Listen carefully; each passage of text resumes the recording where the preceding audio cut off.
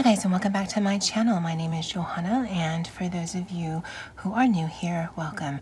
And for those of you who are returning, welcome back. Here on my channel, I do planner and planner related videos with the occasional new release video of items that I've listed to my Etsy shop. And if that is of interest to you, please consider subscribing to my channel. And if you hit that little notification bell, you'll always be notified of when I load a new video. And if you could also comment, like, and share, that would be amazing. So we are finishing and closing out the month of June in our cash envelopes. Now, I've said this before, but I think in this video, or this time around, we'll actually do it. But I believe this is going to be a short video. So, last week, I mentioned that I put everything in spending because I didn't really think I needed office or toiletries. And I had talked about, I had a $40 savings goal, and then some things came up and I had to use the money that I had saved. But guys, I have $31 left. Of the $40 that I started with, I have 31. Now that isn't because of superhuman willpower or because I was just really focused on my goal. It was really bad weather this week. So it was raining and humidity of like 1,000, which I never really understand because I think the humidity got up into the 80%. I mean, does that mean when it gets to 100% we're underwater? I never understood that, but it was crazy humid. It was storming. On a couple of days there was thunder. It was horrible. So it wasn't the kind of days where I'm like, let me go to Walmart and see what they have.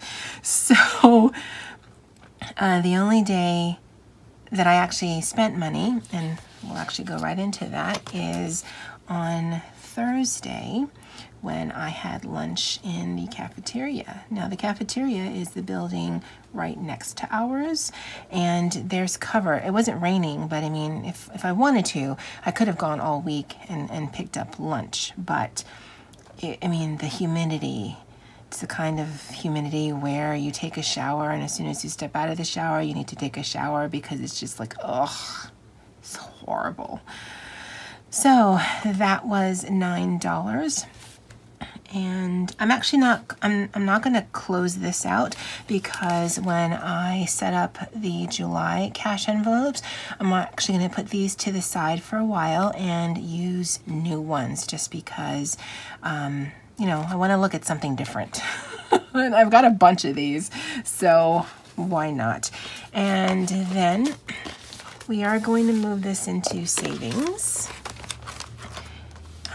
And this is the little pocket divider thing that I made just because the way that I do cash envelopes, they will be funded for the next month with the previous month. So on the 29th, which is today, we are adding 31. So we should have $45. So 20, 30, 35, 40, 40, no, 40, 41, 42, 43, 44, and 45. So we made our goal, guys. We made our goal. Now, had we not had to dip into this, we would have had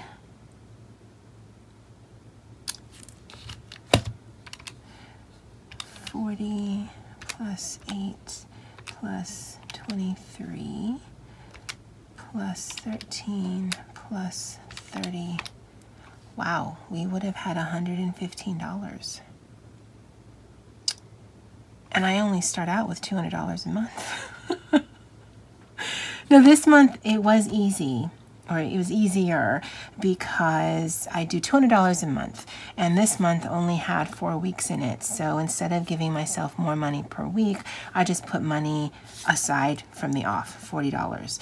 And so the $40 challenge was really for the month, could I save an additional $40? So that gives me some thought for how I'm going to do my cash envelopes. I already took the $200 out. You guys saw last week where I put it in, so I'll be working on this today. But yeah, that does definitely give me pause on what to do for next month, because I can't save a ton of money. I mean, at the most I could save $200 if I just have an absolute no spending month, and I just don't foresee that happening. But there certainly seems to be wiggle room, so I guess I should just hope for stormy days, and that way I don't want to spend anything because I don't want to leave the office. But yeah, that's it, guys. That is the sum total of this video. I thought about tracking up here, and I might, but I know that most of my money goes towards food, with a little bit towards toiletries and office. So again, that might also change how I look at spending per week. I might go to just one type of category per week. I don't know, but yeah, that's it. Yay, we saved. We made our goal, even though we spent what we had saved before. We saved $45 this week. This month. This will stay in here, and then as I get close to my second paycheck in July, I'll either use this towards cash envelopes to take out less, or I will actually put this in the bank and move it over to savings. I don't know. I'll figure it out as it goes. But I like having just a little bit of wiggle room in cash at home, just because if something comes up on the weekend, it's easier for me to get this than it is to get to a bank. All right, guys, that's it for me for this video. And as always, aloha.